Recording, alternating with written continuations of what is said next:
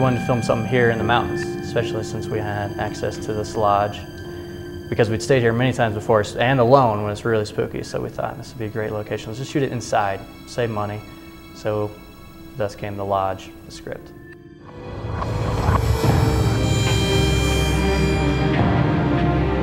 I was reading the script on the way to the meeting with the directors.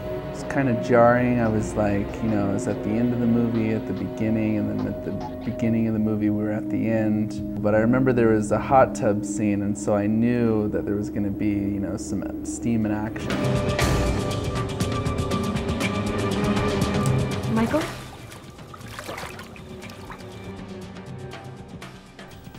When I read the script, I thought, how in God's name are we going to do all of this stuff?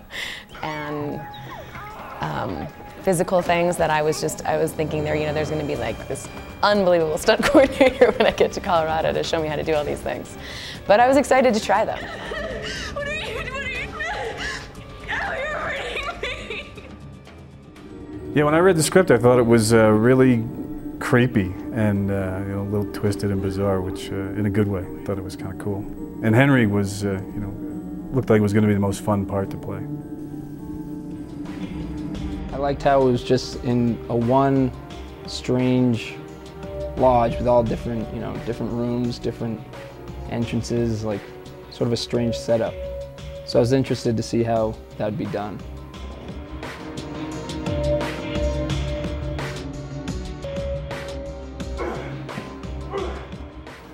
Set. Action.